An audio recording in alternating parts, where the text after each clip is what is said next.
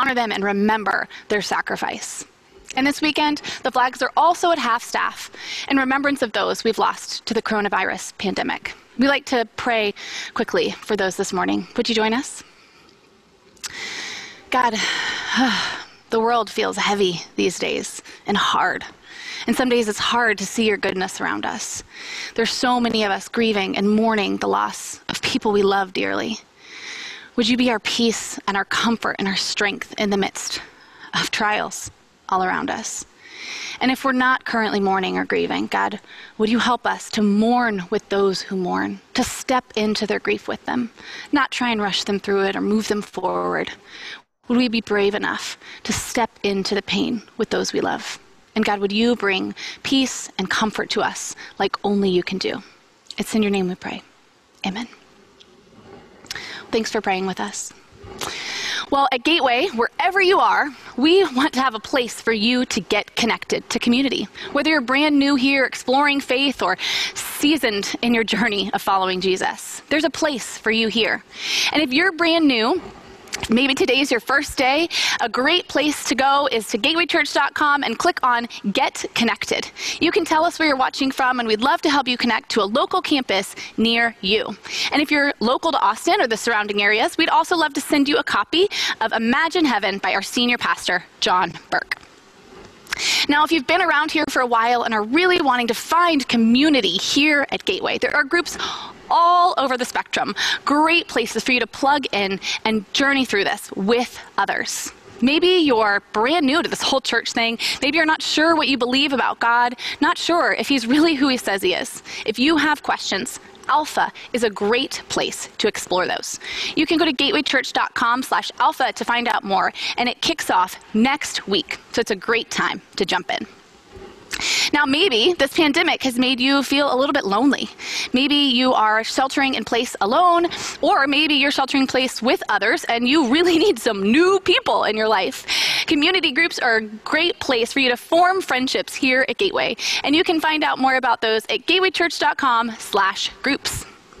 Or maybe you are really wanting to grow in your faith. You're really wanting to pursue spiritual maturity actively. Life groups are a great option for that. And you can find out about those and see the open groups at gatewaychurch.com/groups.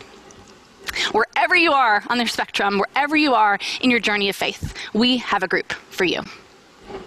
Now, some of you have been asking, I want to give help. I want to be a part of bringing life and freedom to those around me. And in part, that's why we receive our offering each week. It's a great way for you to participate in what God is doing here at Gateway, throughout the city of Austin, and even around the world through our global partners. And you can give by going to gatewaychurch.com/give-help. Now, if you're new here, please do not feel any pressure to give.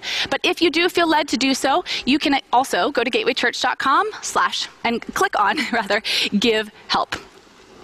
And we want to thank you because so many of you guys have been incredibly generous through this season. You have given financially, you have given your time through serving, you've given donations to our food bank where we've been able to serve more than 100 people each week because of your donations.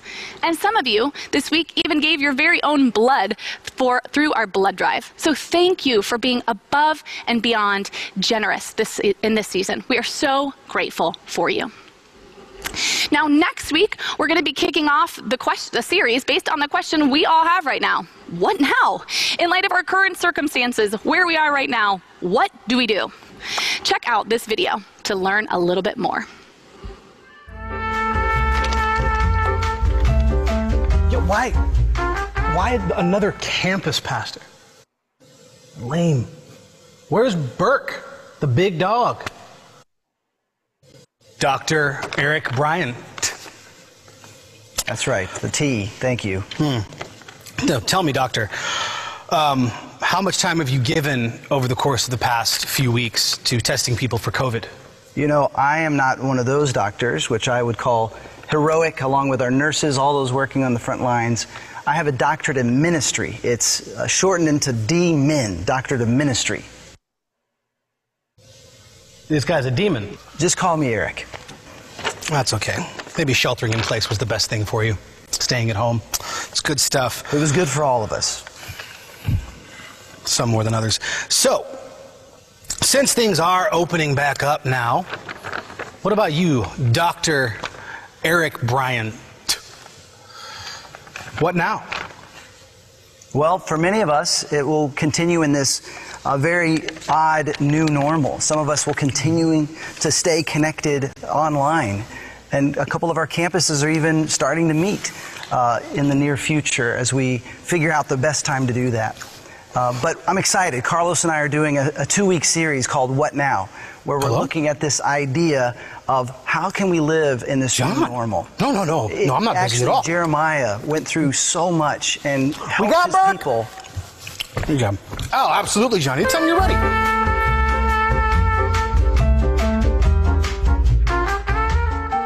Well, as you saw Eric trying to say in that video, next week we'll be teaching, and over the next 2 weeks actually, we'll be teaching from the book of Jeremiah, talking about what do we do now in light of our current circumstances. And we'll also be addressing some of the questions you guys have about our reopening plan and what life will look like at our campuses in the weeks to come. So make sure to join us the next 2 weeks for What Now? Now today, we're going to be continuing in our What's After Life series, and you'll get to hear from our senior pastor, John Burke. Thanks, Katie. Well, today we are wrapping up this What's After Life series, and I want to do so in a special way. I want to take you on a tour of the city of God. I want you to imagine that day when you take that tiny step from this life into the next life.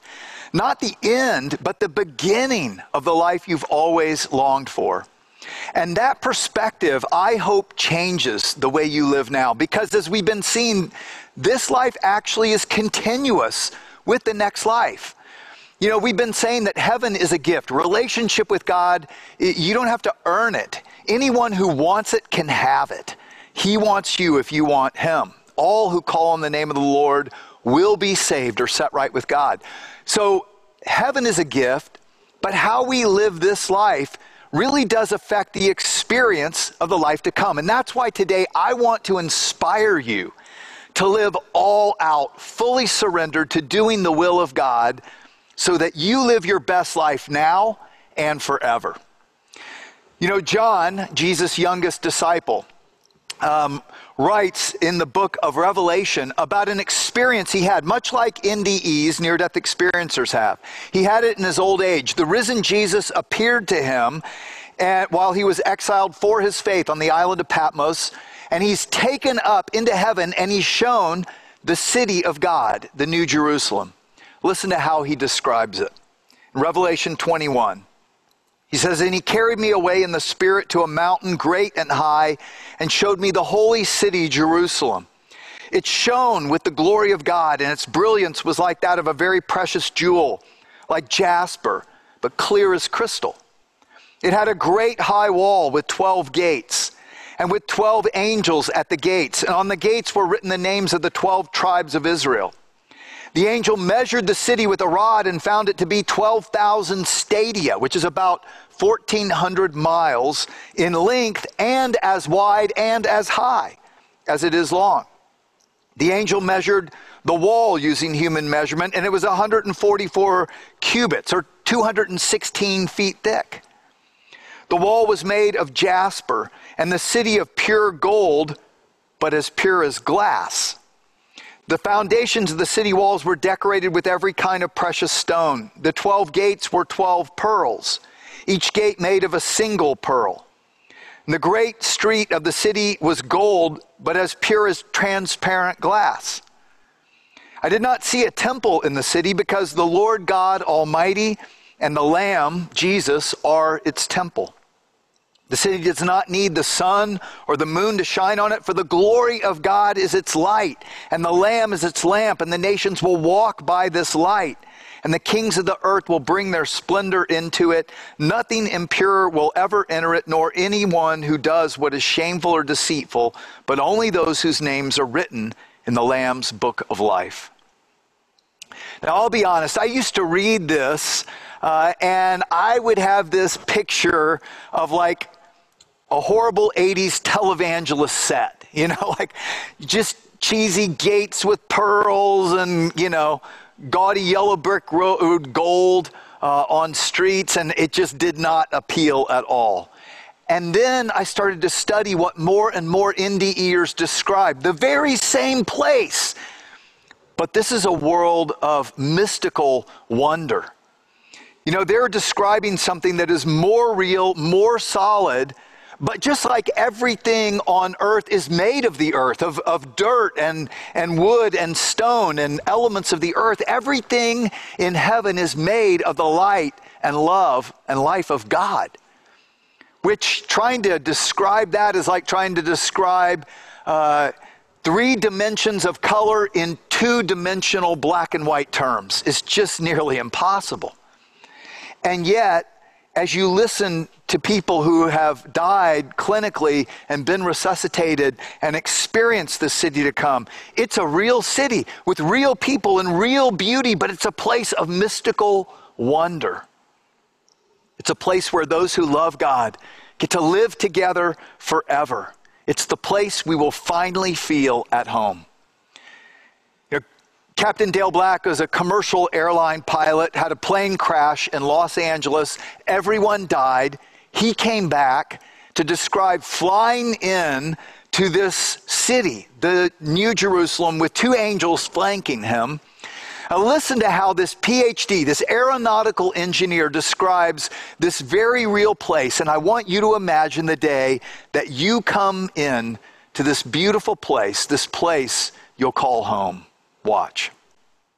In your book, you describe flying into, is it the New Jerusalem?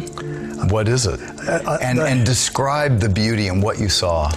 I get this incredible airborne view, a descending, slowing down airborne view of the city of gold. And it's a city that's walled. Over the city were majestic mountains that were as gorgeous as any that could be ever seen. However, they did not look that different than Earth. I wasn't disappointed by them. I'm not saying that. I noticed snow. So think about that. Snow. What does that mean? Atmosphere? Temperature? Snow? What's that all about? I noticed flying birds later. What does that mean? These are the kind of questions I ask. Yeah. Okay, if a bird is to fly, it can't be a vacuum.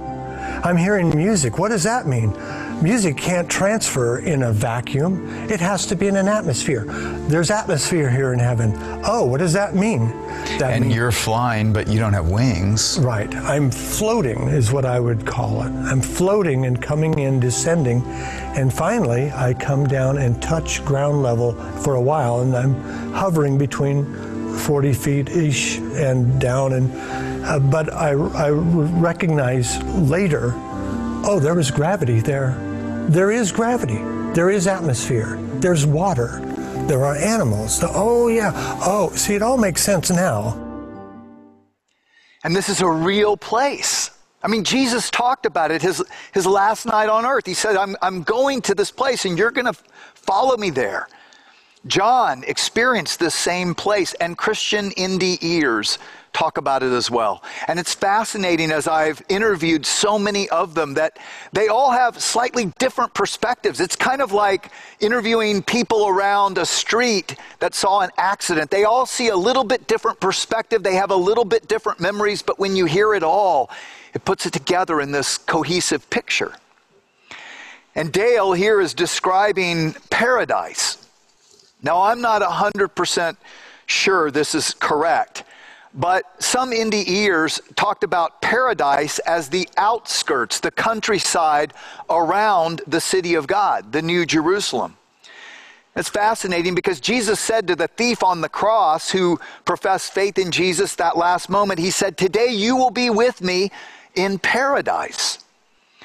And it's this gorgeous countryside like earth where many apparently start, and it kind of acclimates them to heaven.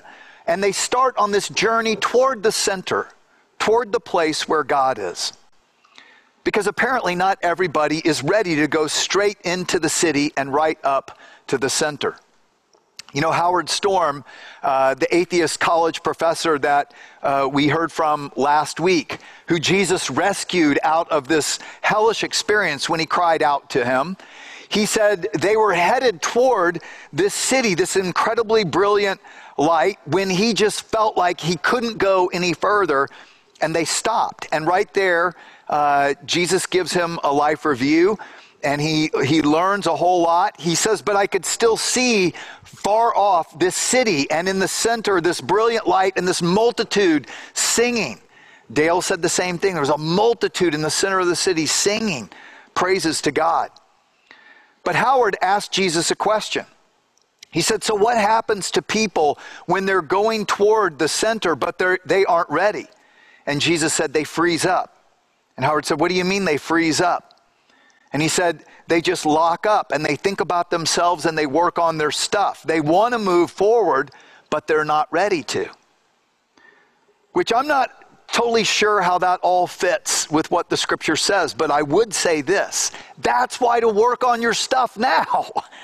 Work on it now. And the point, the goal is intimacy with God. The goal is full surrender, full harmony with the will of God. Because not everyone enters heaven in the same place of understanding, of knowledge of God or the will of God. You know, and apparently just like their prime properties here on earth, right? And those who have the most money or the most power, no matter how they get it, you know, they can get the prime properties. Well, in heaven, there are prime properties too. The closer to the center of the city, apparently, the more spectacular the experience of the life of God you get. And the currency of heaven is the currency of faith and of love, of faithfulness to God. So not everyone immediately goes right into the city of God or right up to the center. Some apparently are not ready for it. Maybe they live on the outskirts, still enjoying all the amazing sights and sounds and wonders of the beauty of God's creation and relationship. But those who have lived more fully surrendered have a more full experience of heaven. You know, Jonathan Edwards, a well-known theologian, said something very much like this. He said, in heaven, we will all be overflowing with the glory of God, the life and love and joy of God. But we won't all be overflowing with the same capacity. Some will have a small capacity overflowing. Some will have a large capacity overflowing. And you know, that's why, you know, to work on full surrender to God now. Because I believe that's what all the talk in the Bible of the rewards of heaven is all about. Now, I know this bothers some Christians, but Jesus is absolutely clear that how we live this life really does affect our experience of the life to come. That this life is really just a test. It's just a test to see how faithful will you and I be with what God has entrusted to us now. All our money, it's just monopoly money. All our properties, they're just little plastic pieces. And they all go back in the box when the game of life is over. And the only thing that goes with us is how you played the game. How you honored God. How trustworthy you were, and I was, to God. That's what matters most. And Jesus was very clear on this. Luke 16:9. Use your worldly resources to benefit others and make friends, Jesus said. Then when your earthly possessions are gone, they will welcome you to an eternal home. And then he says, if you are faithful in little things, you will be faithful in large ones. But if you're dishonest in little things, you won't be honest with greater responsibilities. And if you're untrustworthy about worldly wealth, who will trust you with the true riches of heaven, the things that last?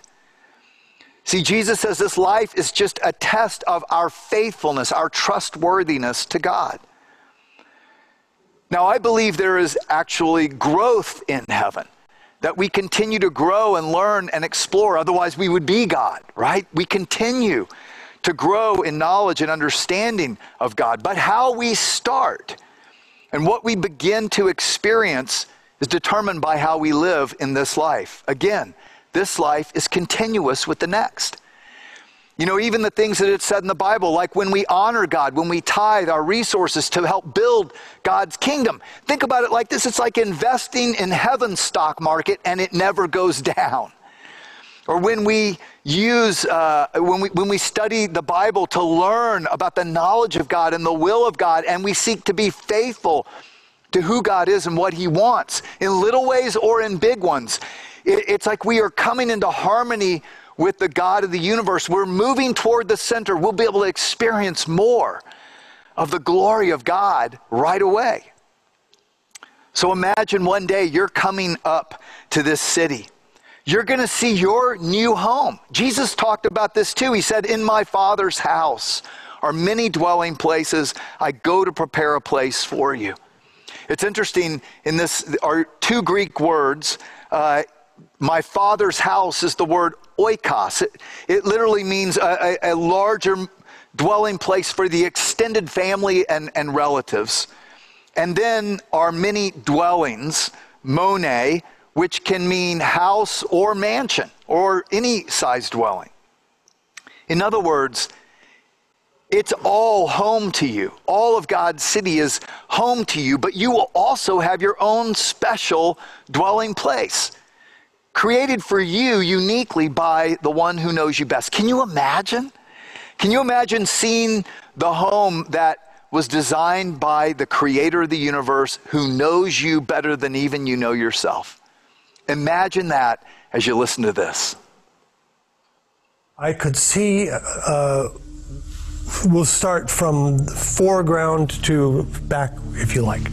I could see the townships, as I call them, homes that people lived in, homes that were likely to be created for the people of heaven. Interestingly enough, they struck me by not so much the size as the architecture. I know nothing about architecture at all. I still don't. But I recognize that there is something divine about the architecture of the buildings. There were small, what we would call like condos here. There were single family residences that we would call here. There were huge palaces. And I could see that, but... And this is all inside the wall? On the other side of the wall. I saw none of this. And how big is this city? I mean, can you tell? I could not tell, other than it was beyond the horizon both directions. There's countryside inside, so that it's gorgeous, beautiful, all of the adjectives times 1,000. So just imagine your excitement about you're going to enter in and get to explore this incredible city. And it's huge. I mean, John in Revelation 21 said the angel measured it in human measurement, 1,400 square miles and as tall. It's a mysterious city. It's clear as crystal. Some NDEers described it as like this clear, transparent crystal palace, but it's gold too, which doesn't make sense, but it's also made of love, woven together. Mystery beyond our dimensionalities. But it's also half the size of the United States, the footprint, and that tall in 3 dimensions. So it's big enough for all humanity, really. And your welcoming committee, they're so excited to show you around. They want to show you the home they've been working on for you under the master designer who knows you best. So imagine you start to go up toward the wall to enter the gate. Betty Maltz, a Christian who died and was resuscitated, describes what it felt like coming up to the entrance. She said, my emotion was a combination of feelings: youth, serenity, fulfillment, health, awareness, tranquility. I had arrived at where I had always dreamed of being. The wall to my right was higher now, and it was made of multicolored, multi-tiered stones. A light from the other side of the wall shone through a long row of amber-colored gems several feet above my head. Topaz, I thought to myself. I not only heard singing, I felt the singing, and I joined the singing. And suddenly I realized I was singing the way I had always wanted to, in high, clear, sweet tones. The voices burst forth in more than 4 parts, but also in different languages. I was awed by this because I could understand them all. The angel stepped forward and put his palm, the palm of his hand, upon a gate which I had not noticed before. About 12 feet high, the gate was a solid sheet of pearl with no handles and some lovely scroll work at the top of its Gothic structure. The pearl was translucent so that the atmosphere inside the city was somehow filtered through. My feeling was of ecstatic joy and anticipation at the thought of going inside. Do you remember what it was like as a little kid on Christmas morning? How you're about to burst with excitement. It's gonna be better than that. And there's only one requirement to enter into this city. Listen to what Dale and Don, a pastor who was actually run over by an 18-wheeler and found himself right before this gate. Listen as they come up to this gate, which, by the way, remember the angel said it's an arch through the wall, and the angel measured the wall as 216 feet thick, so it's actually a tunnel through the wall. But listen to how they describe exactly what John said in Revelation. The 12 gates were 12 pearls. Nothing evil will ever enter, only those whose names are written in the Lamb's book of life. Watch. And at this magnificent gate, a very large wall, very thick wall, and there's a gate, and it looks like the inside of an oyster. It's a gate made of pearl, really quite dazzling, very brilliant, very beautiful. It almost looks like it's pulsating with life, except I know it's the light reflecting off the gate that makes it look that way. The arch and the tunnel was the same substance. It was not stone, but it was in the stone. But what was the substance? The substance was pearl. It looked like liquefied pearl. And when the light from the throne room, that's the only light that there is, emanated through, it just bounces off the pearl. There's no shadows, and there's no darkness at all, and there's no need for unnatural or artificial light. And it is a sight to behold, and welcomed me to go through it, but I couldn't go through it at that time. Well, later I found, after I looked at this angel and looked over, I began to communicate from my heart to his heart. You know, would I be able to go through? Is that what you're wanting me to do? Because I really wasn't directing the shots, and I was in no position to say I want to do anything. The large angel, the largest one, which was standing to the side in front of the gate, began to move in front of the gate, and just lovingly, I mean incredibly lovingly, let me know that, sure, I can come in if your name is written in the book. And the book opens, and it opens just to the right page, to the correct page. And in that page is my name. I began to understand that every human creation is written in this book. And unless their name is blotted out, see, I don't know anything, I don't know about this right now, but the name of my name was not blotted out.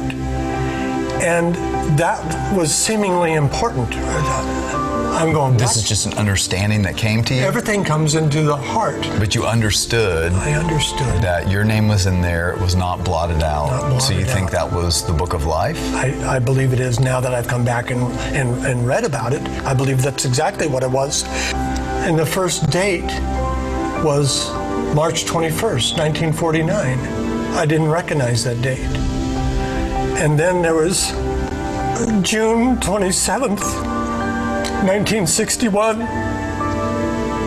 And that'll date me, but I don't care. You know, that dates me, but these are two dates that I couldn't, for the life of me, figure out their significance, and they're connected to my name. What's that all about? And everybody that's there, my two angels, the two other angels that are there, my welcoming committee's over there, everybody's just joyous. They're so full of love and joy. And I'm not worried, but I'm wondering what all this is and what are these numbers and what do they mean? And then I begin to understand, oh, this is the day of my creation. This is when God created me. Not your birthday, before that. Yeah, not my birthday. But and the second date? And the second date was the day I received Jesus into my heart and life. And Jesus promised all this. In Revelation chapter 3, Jesus says, I will never erase their names from the book of life, but I will announce before my Father and his angels that they are mine. They are mine. See, that's the most important question. Are you his? Do you belong to him? And like we've been saying this whole series, if you want him, he wants you. All you have to do is tell him. And what Jesus did was died on the cross to pay for your sins, to make you worthy to enter in, because he pays for all our wrongs. Do you belong to him? If you don't know that for sure, give him your heart today. So imagine you're coming up to enter in, and they all say the same thing. Here's what Don Piper said as he was about to enter in. I continued to step closer to the gate, assuming I would go inside. My friends and relatives were all in front of me, calling, urging, inviting me to follow through this iridescent gate. As we came closer, the music increased and became more vivid. The closer we got, the more intense, alive, vivid everything became. Just as I reached the gate, my senses were even more heightened. I felt deliriously happy. Imagine that day, like Christmas morning, but so much better. And you go through the gate and you enter into this city bursting with life. You see gardens and parks and streets and trees and amphitheaters, but all of this otherworldly substance, not unlike earth, but new as well. You're trying to take it all in, and your relatives or your friends are showing you around, and then they bring you to your house. They've actually been helping construct it under the design of the great designer, God himself. And he has constructed something uniquely for you, perfectly suited for your taste. I mean, imagine that. And you notice as well that there are different homes from different periods of human history, all beautifully designed, perfectly suited for each inhabitant. And you know, one of the most fascinating near-death experiences I studied actually came from the 1890s, way before medical resuscitation. Rebecca Springer talks about her brother-in-law showing her home that he had been a part of helping build for her and her husband, who hadn't come yet because he hadn't died yet, but many of her relatives had. And she described her home as this beautiful two-story with verandas, two-story verandas wrapping around, and marble columns and exquisite sitting rooms, things that you would love in the 1800s, maybe not now. And then she talked about how her relatives had homes nearby and how they would visit in each other's homes, and they would go and enjoy a day at the lake nearby. Yes, they're lakes, but get this, full of the water, the living water of God. In these lakes, you don't have to hold your breath. You can breathe underwater, and when you come out, you're dry, and you have this cleansing experience, this exhilarating experience that many NDEers say is like a healing. And by the way, all this is in the Bible, in the book of Revelation, and you can explore more of it in Imagine Heaven. It's wondrous, mysterious, but it's real. More real, they say, than this life. And then imagine Jesus comes and he explains to you the work that you'll be doing. Work? I thought this was retirement. No, there's work. But it's work when work is your passion. You know, have you ever had that kind of feeling when, you know, you're just in the zone? That's what it's going to be like. You know, in fact, Colton Burpo, a 4-year-old kid who had a near-death experience, once his father, who's a pastor, finally believed this was real, he asked him, he said, "What was your favorite part of heaven?" And Colton shocked him. He said, "My homework." He said, "Homework?" He said, "Yeah, Jesus would come and give me assignments to do. That was my favorite part." See, work in heaven is glorious. It's like when you've gotten lost in a project, when you're just in the zone. You know, I watch my son right now as he has created a business around his passions, music and vocal coaching, and he just gets lost in it. Just time is irrelevant, right? You know, when I wrote Imagine Heaven, it was like that. I got lost in the wonders of putting all this together. It wasn't like work. It was like time came to a standstill. That's the work of heaven. But by the way, you can start to experience it now. As you follow God, as you develop the gifts and passions He's given you, as you don't give in to fear, but you boldly follow Him into what He's created you for. But there is work and responsibility in heaven. It's what we were created to do. You know, in Genesis 1, before the fall, before sin, before the frustration and decay and disease and computer viruses happened, work was blissful. It's what we were created to do, to co-create, to oversee with God. Listen to how Dr. Mary Neal describes the people inside the city busy about God's work.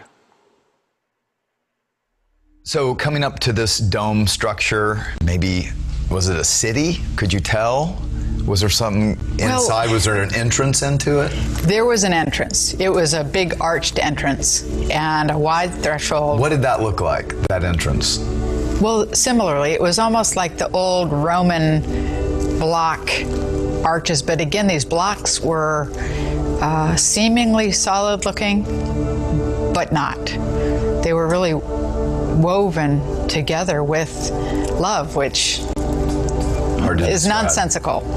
But you were aware of a structure, yes, an arch. It seemed structural to me. And was there, the gate of heaven or a gate? It wasn't, there wasn't a gate. It was just an archway. Yeah. And I would say again that if I had any inclination that I was coming back, I would have tried to make more mental notes, because many of the questions are the same questions that I ask myself now. And I will say that I was able to see many, again, people, angels, spirits, I'm not sure, very busy. And I don't know what they were doing. Inside the archway. Inside, they were all very busy. I don't know what they were doing, but they were doing something and clearly doing God's work. Clearly doing God's work. I mean, imagine, if you love to create, imagine being asked to create for the president of the universe to display your work. Imagine having all the time in the world for that music or that art that you never had time for on earth. Imagine all the time in the world to research, explore, discover, develop, build for the great builder, the great designer, the greatest scientist of the universe. Dr. George Ritchie is an MD and psychiatrist who had an NDE. And he said Jesus led him into this dazzling building with high ceiling corridors and people walking about buzzing with excitement.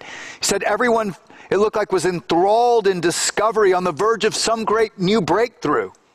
Ritchie said, we entered a studio where music of a complexity I could not begin to follow was being composed. Next, we walked through a library the size of the whole University of Richmond. Here, I thought, are assembled the important books of the universe. Immediately, I knew this was impossible. How could books be written somewhere beyond Earth? But the thought persisted. The key works of the universe. See, part of the reward of heaven are the types of projects or roles or responsibilities or creative endeavors, exploration, assignments that we get to do because we were faithful to God on earth. Jesus said, Matthew 19, I assure you that when the world is made new and the Son of Man sits on his glorious throne, you who have been my followers will sit on 12 thrones. He's speaking to his 12 disciples, judging or ruling the 12 tribes of Israel. See, ultimately, God is going to make everything new. Right now, heaven and earth are separated for a time. And we're experiencing heaven separate from earth. But one day, God is going to make everything new and rejoin all of it. And Jesus says, what we do in this life goes on into the next. And God rewards those who are faithful. In fact, Jesus gives a parable. He likens God to a wealthy man who's about to be made king, who entrusts his money to 10 servants and says, use it for my business purposes till I come back as king. And he returns as king. In Luke 19, the first servant responded, Master, I've invested your money and made 10 times the original amount. Well done, the king said. "You're a good servant. You've been faithful with the little I entrusted you. Now you be governor over 10 cities as your reward."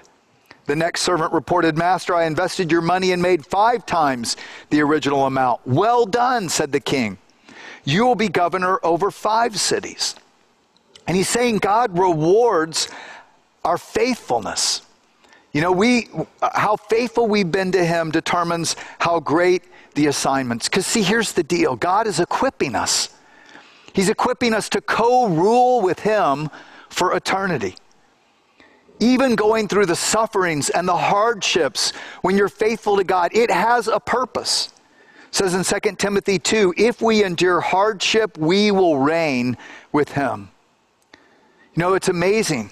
But Jesus said it, some will govern or rule over angels, some over cities, some over nations, some over angels, some animals, some over various projects. It's going to be work, but life-giving work. But it's not all work and no play. God is the originator of fun. Everything fun that we've ever invented here on earth is because God created us for play and exploration as well.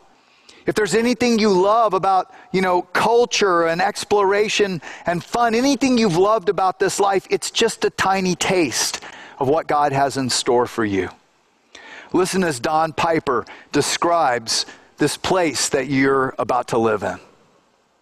Well, the gate is quite large. The gate itself, the entrance is small, and the wall is very thick, but you can actually see through it. So I'm looking over these people, and I can see through it, and there appears to be this massive boulevard that really kind of bisects the city, and it is made of gold. But gold that is so pure you can see through it. It's. What do you mean? Well, you can actually see through the gold. It's gold and it's visible and tangible, but it is pure. Now, we can't imagine that here because gold on earth is one of the densest metals we have. But in heaven, it's so pure you can see through it. So you can see under it. You can see even the roots of trees and things like that. There are trees there. In fact, the tree of life is there. That we were not able to eat of here. We can eat of it there. And you're looking through. I'm looking at the tree. I'm looking at the gates. I'm looking through the gates. I'm looking down the street. There is a river that flows from this throne or this hill that's high and lifted up. And I know that's the river of life because we're told that it flows from the throne of God. So many of the things that we know and enjoy and love here are visible there as well. I would say this, heaven's never going to be less than this. It's always going to be more. Yeah. So whatever you imagine here that is meaningful to you, the relationships, the beauty, and let's face it, there's some glorious places on earth, but there should be because God created it. This is his place. So heaven's not going to be less than that. It's going to be more than that. There are structures on both sides of the city. They look like mansions to me. I mean, they're glorious places for people to dwell. So it's just an incredibly awesome, overwhelming, bustling place. It's not a boring place. There aren't any cherubs sitting around on clouds playing harps. This is an active, exciting, thrilling place. A thrilling place. But the highlight of it all, at the very center of it all, is the God of light and love. And if you didn't catch this from the many indie ears who continually said, but all the beauty and the wonderful people and all these new sights and sounds and colors and this new experience of senses and even flying, none of it compared to being in the presence of this God of light and love. Because what you'll realize is in God's presence, you realize who you really are. How special you are to him, that you are one of a kind, his unique son or daughter, created for him. And in his presence, you want nothing else. You never want to leave. And that's true today, as well as it will be then. So keep moving toward the center, toward God, toward intimacy with God, toward harmony with knowing God and knowing God's will, because one day soon, you will find your name in the book of life, and you will go through that gate, and you will hear the King say, "Well done, good and faithful servant. Now enter into my joy." Well, before I pray and we close in a song, I don't want you to let this series just inspire you without changing you.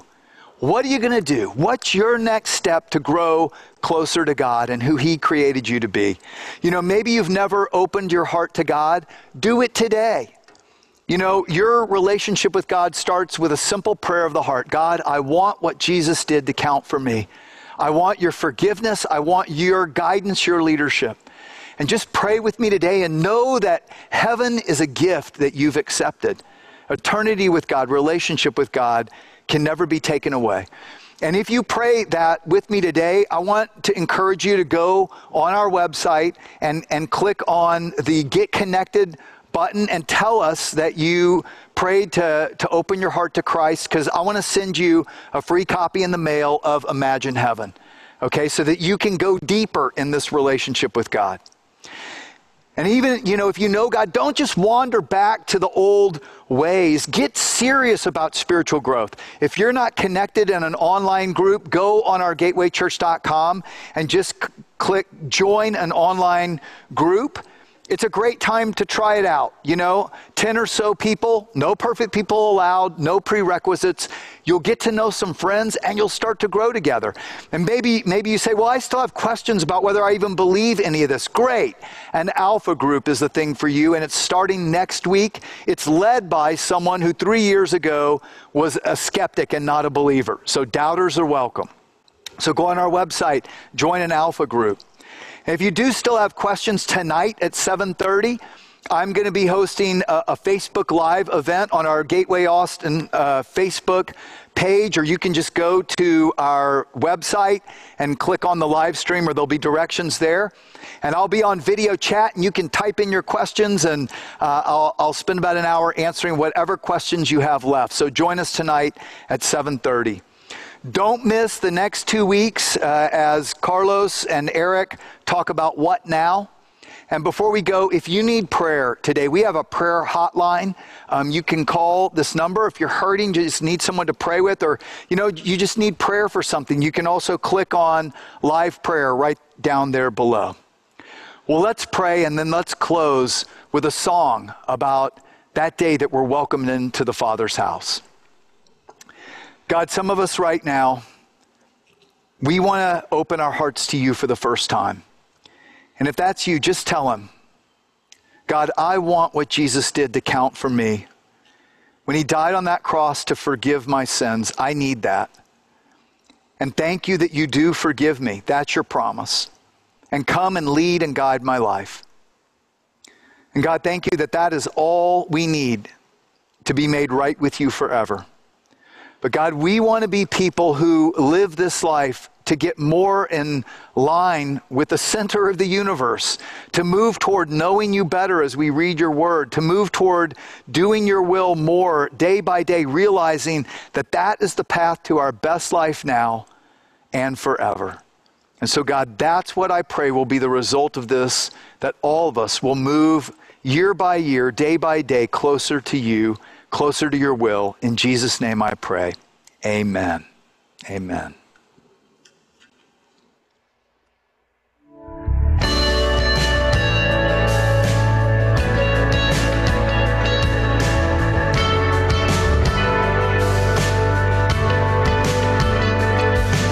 Sometimes on this journey, I get lost in my mistakes. What looks to me like weakness is a canvas for your strength. My story isn't over, my story's just begun. 'Cause failure won't define me, 'cause that's what my Father does. Yeah, failure won't define me, 'cause that's what my Father does. Ooh, lay your burdens down. Ooh, here in the Father's